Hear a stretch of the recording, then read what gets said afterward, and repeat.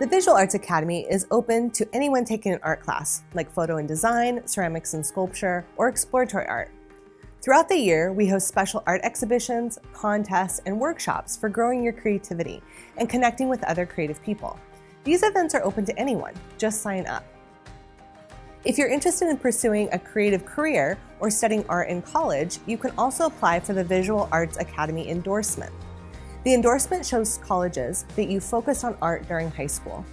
The endorsement requirements are taking 5 art classes during your high school years, including AP Art History and AP Art and Design, completing 80 hours of enriching experience, like an internship, summer program, or service project, and participating in Art Academy events, like the art shows and field trips.